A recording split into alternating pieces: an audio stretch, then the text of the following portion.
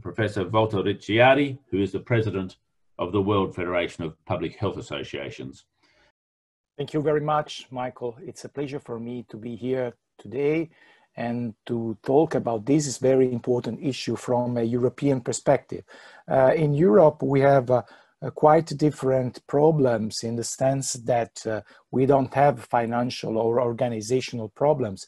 But we have a commitment in general that every European government belonging to the European Union should improve the health of the population through vaccination to reduce the burden of infectious disease that can be prevented by a vaccine, harmonize vaccine strategies, ensure equity and access to high quality vaccines and high level immunization services by reducing inequalities, to contrast inequalities by promoting vaccine interventions in marginalized or particularly vulnerable populations, and to ensure an active and free offer of vaccination in the age groups and population risk, and particularly focusing on for the elderly with the introduction of free of charge vaccination. And this has to be done at national level, because even though there is the possibility for European citizens to move around the 27 member states to seek for care, vaccination has to be delivered at national level. So this is the use of appropriate financial resources, of human resources, of logical resources. For instance, in Romania, in 2015, there was a major outbreak of measles because of problem of procurement. But most of all, it needs political willingness. And this, in times, is very seriously harmed by the incredible active propaganda that anti-vaccinationists do in Europe. This is a very old struggle that started with the start of vaccines. So when Edward Jenner discovered the vaccines in the late 18th century, the reaction by the anti-vaxxers was already very evident in this picture, where they showed that people transformed into cows by vaccines. And you can imagine a dying of the disease where Edward Jenner found a vaccination. So you can understand that skepticism and resistance and what I would call today hesitancy is very old, but this can be very risky. And in fact, in many European states, and this is the case of Italy, has led to a major dropping in vaccination. Traditionally, in the past, herd immunity was easily reached for all preventable diseases, but starting from 2014, when I took office as president of the Italian National Institute of Health, all vaccines dropped below the safety line, and this was certainly an alarm. And in fact, the diseases were started to grow again. This is the but I can tell you later that measles was the most important outbreaks that we had in those years. Why is that? Because vaccine hesitant individuals are a very heterogeneous people who hold varying degrees of indecision about specific vaccines or vaccination in general, as Luis Eugenio and Razur already underlined. And vaccine hesitant individuals remain concerned about vaccines. Some may refuse or delay some of them, but accept others. Some individuals may refuse all vaccines. Some of them can become really activist in fighting against. Why is that? There are different determinants. Some are related to conditions. Some are related to specific characteristics of individuals or groups. Some certainly are related to vaccine or vaccination specific issues. And why is that? Because as is very clearly explained in this book, which I strongly advise to read, by Philip Roth, describing an outbreak of polio in the United States in the 50s, when there was no vaccines, and essentially the people just reacted with terror to an outbreak of polio. And of course, they feared the consequences of having problems like the one that have been describing in the pictures.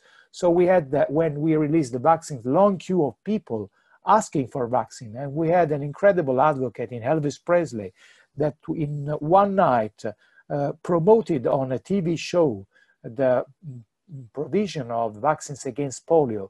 And the following day, the coverage was absolutely total. So in only one night, 100% of the population participated in the request of the polio.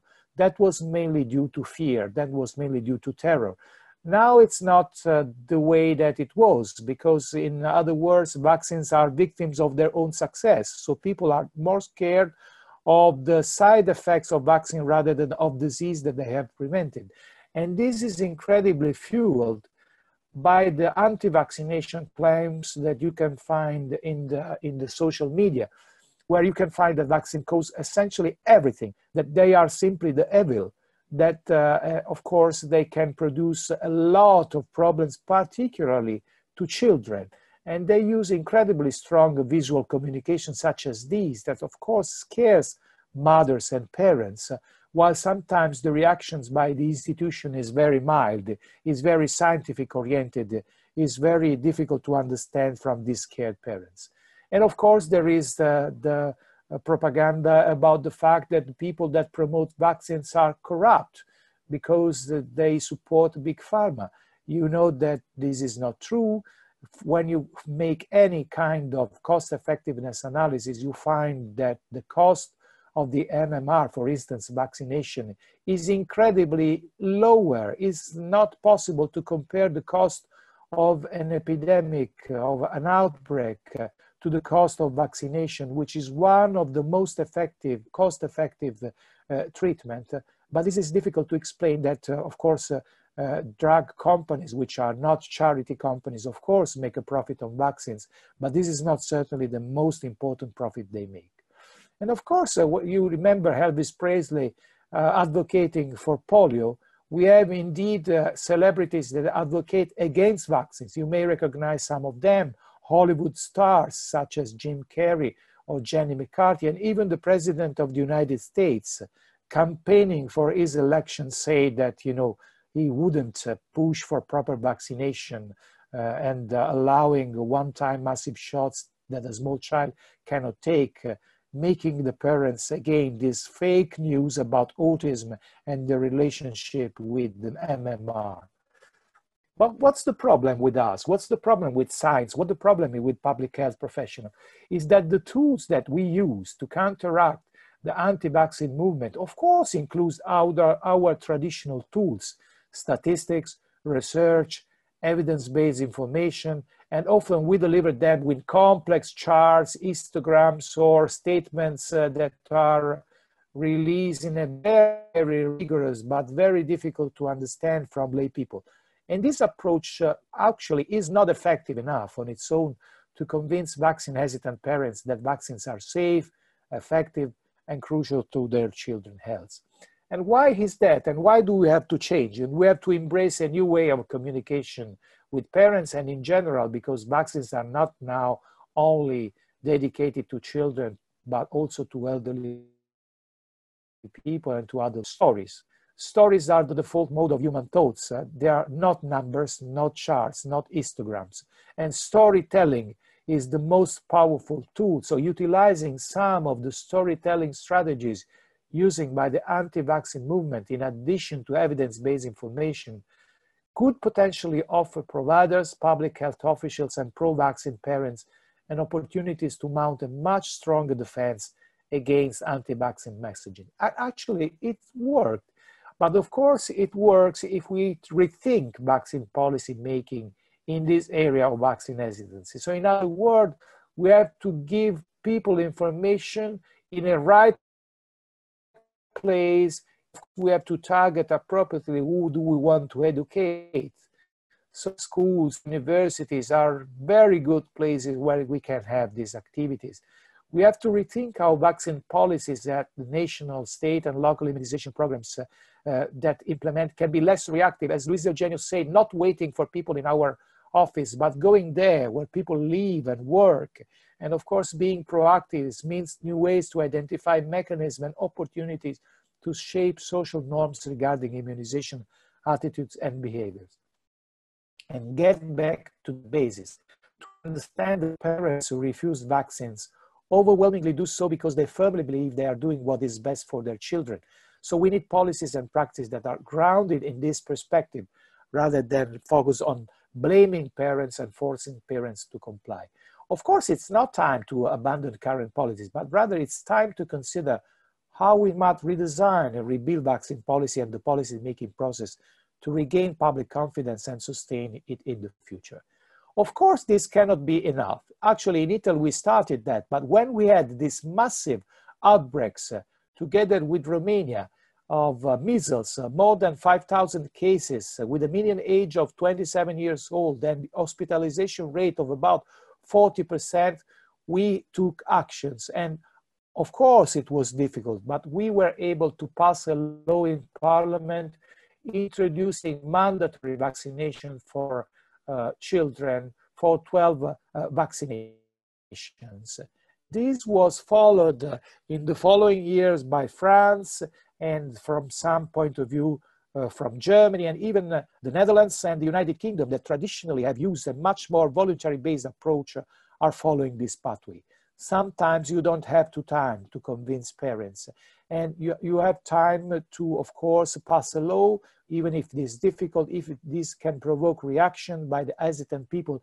That at that time, when we introduced the law, was 30% of the population. They even went into the road to protest against the law. But I can tell you that after only 1 year, we not only we caught up in the coverage, bringing back the percentage of coverage to the herd immunity threshold, but we reduced the vaccine hesitant population to no more than 3%, because essentially we activated other ways of information and involving people. How do we do? 3 examples. When a little girl died in Bologna because of pertussis, the mother, rather than only crying and despairing for the loss of her, was recruited as one of the most important campaigner and advocate for vaccination.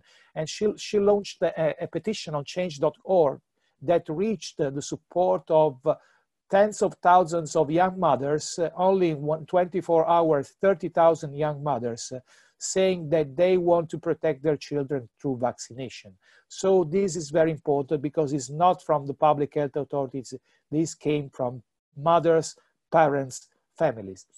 We also have to be grateful to this guy. You don't know him, but this Italian scientist that has been celebrated by science as one that has become a celebrity by fighting vaccine skeptics, with a very active campaign on social media and with a very aggressive kind of talk.